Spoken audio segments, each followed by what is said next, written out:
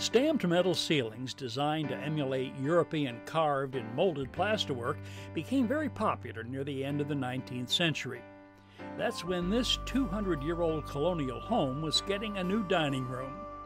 Alice Pulliam, the owner of the house, has decided a metal ceiling would be a perfect addition to this room. It's one of the original homes in the town of Monroe. It was built in 1790, and we're actually standing in the addition that was put in, I believe it was about 1820, 1840. The first step is to remove most of the furniture and decorative objects from the room and put down floor protection. This product is made just for that purpose. This is most definitely a two-person project, and today Brian Terrell will be giving me a hand.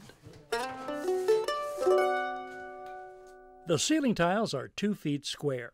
We need to lay them out so that the partial border tiles around the perimeter of the room are equal width on opposite walls. I've done this with a scale drawing, but we confirm the measurements on the actual ceiling. To determine our starting point, we measure down the width of the border tile, plus the width of several full tiles on one wall, and make a mark. Then do the same on the opposite wall. We connect these marks by striking a chalk line across the ceiling. This process is repeated on the remaining 2 walls. The intersection of these 2 lines will be the point where we'll begin our installation. The metal tiles will be attached to 1x3 furring strips that must be installed perpendicular to the ceiling joists.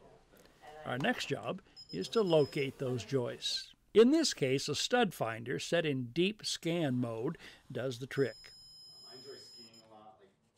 A magnet can also be used to locate joists by detecting screws or nails beneath the surface. This version makes a popping sound when it senses metal.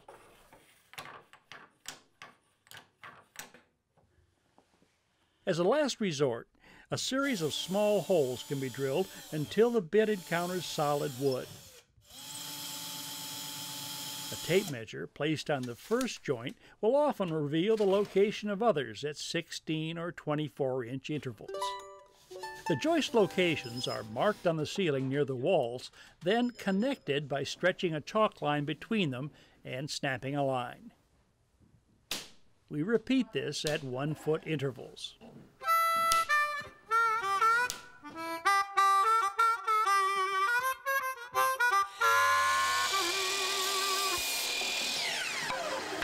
We begin by installing furring strips around the perimeter of the room.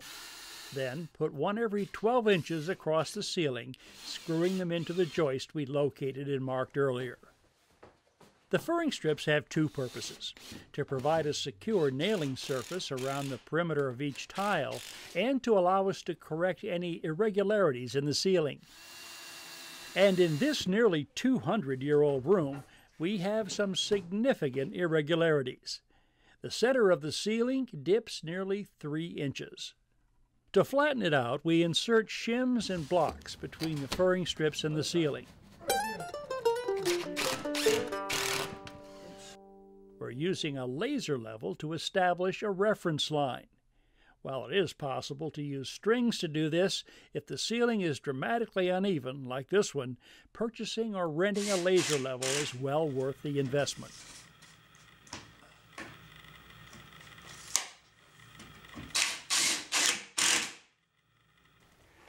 Now, most likely, your ceiling won't need anywhere near this much shimming. In fact, it may not need any at all.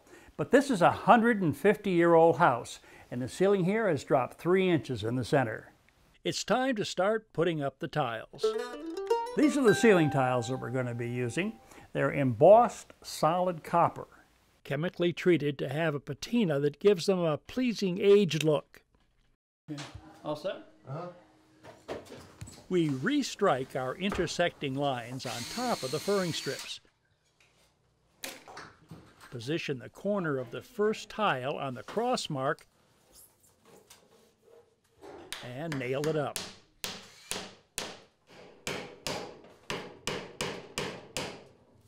These cone head nails are copper coated and designed especially for metal ceilings. Don't nail it all the way in. Okay. The tiles are intended to overlap and conceal the joints. Some of the edges, though, will remain exposed.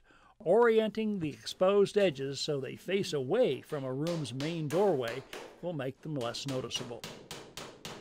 Restriking our chalk lines every 2 feet will give us an alignment guide as we work our way across the room. It's important to align the overlapping edges of adjacent tiles while at the same time making sure the outside edges line up with the guidelines. This is definitely a two-person job, with one person aligning and holding and the other nailing. In fact, at one point we added a third person to help hold the tiles in position using a makeshift support. What worked even better, though, were these spring-loaded poles typically used for dust barrier systems. Metal ceiling tiles, especially the cut edges, can be very sharp. Wearing gloves when working with this material is essential. Today, we're working from step ladders, although work platforms and rolling scaffolds can also be used. To cut the electrical box opening for the chandelier, we measure from the edges of the nearest tiles, copy those dimensions to a full tile, bore a starter hole, and cut the opening with a pair of snips.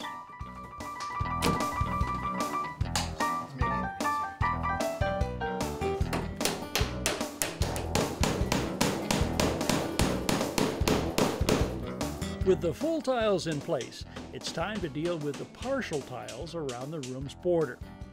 Here, we measure from the edge of the last full tile to the wall, transfer that measurement to a tile, draw a line, and cut using a pair of aviation snips.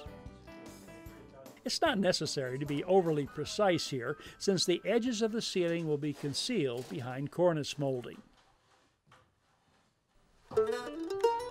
This is the cornice molding that we'll be using around the perimeter of the ceiling. The cornice will add an impressive decorative touch to the room and conceal any gaps around the edge of the ceiling. It's designed to be installed on a diagonal between the ceiling and wall. In this case, the bottom edge of the cornice should be 4.5 inches from the ceiling. We'll measure down that distance and mark the location with masking tape.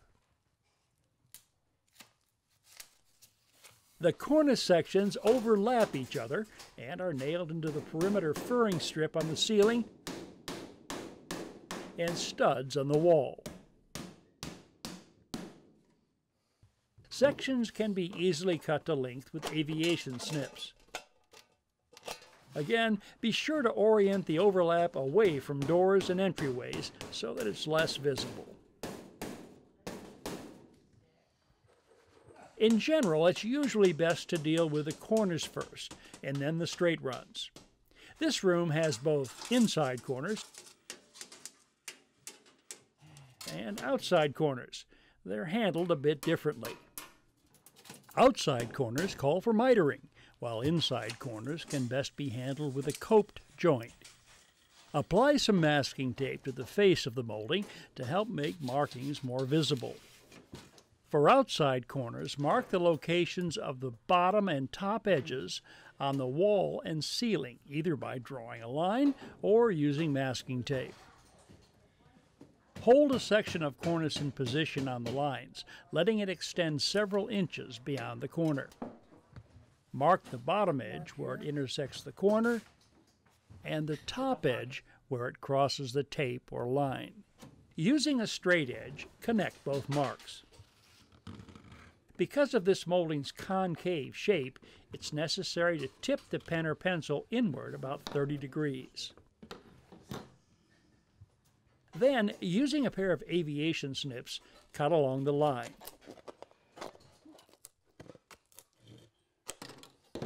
Do a test, and trim as necessary until the two sections fit tightly.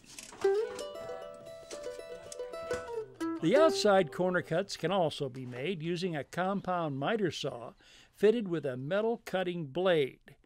This type of joint requires a combination of a miter cut and a bevel cut, known as a compound miter. Putting the molding flat on the saw bed allows the cut to be made more cleanly and safely. In this case, we fabricated a jig to hold the workpiece securely in position.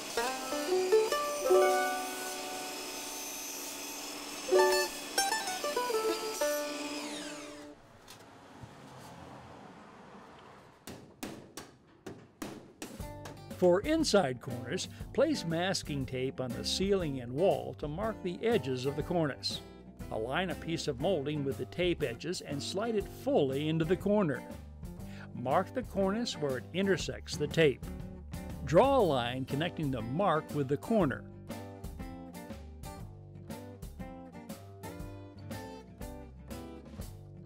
And cut along the line with aviation snips. Slip the straight end of a molding section fully into the corner and nail it in place. Test fit and trim the cut section until it fits properly.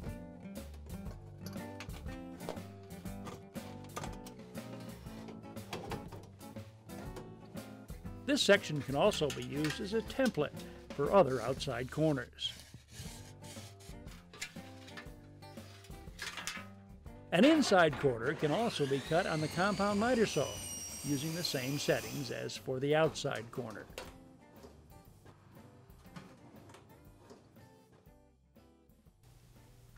So what do you think? It is absolutely gorgeous. It really changes this room, doesn't it? It's a total the room was just waiting for you to do this. It's unbelievable. So the section of the house we're in right now is 200 years old. At least, yes. And that ceiling truly goes with that feeling